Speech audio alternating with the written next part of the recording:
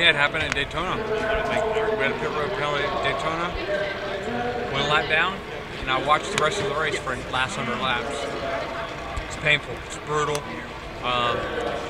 It's just painful. I mean, you're just every lap saying, please, caution. And fortunately, there was one, and we weren't in the wreck. And so that was the good fortune for us. We saw a lot of 2 and 3 wide racing today, which is different for next-gen Superspeedway races. What was different? Yeah, I certainly thought the racing today was better than what we've had in next-gen on Superspeedways. I think people are just getting smarter with it and understanding how many cars it takes to make a line go, and that's the result you're seeing. Is that more fun as a driver? It's always more fun that way because the driver's skill set matters that way. We see sometimes drivers that are a lap down have to kind of throw themselves in the middle of the pack to stay in the middle of the pack, get the free pass.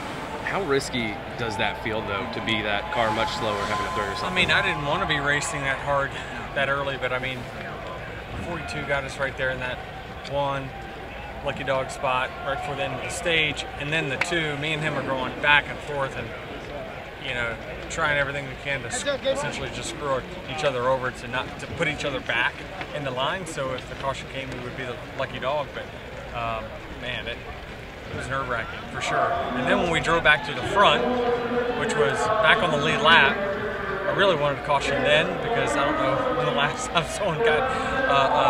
Well, we didn't need a lucky dog at that point. We just got it back the old-fashioned way. But it was fun to drive up there and at least kind of flex a little muscle there in the middle stages, showing that we were fast enough. There's a bunch of cars fast enough to win, but we were good enough to do it. What was the Toyota plan today going into this race? Because Bubba kind of talked about that a little bit.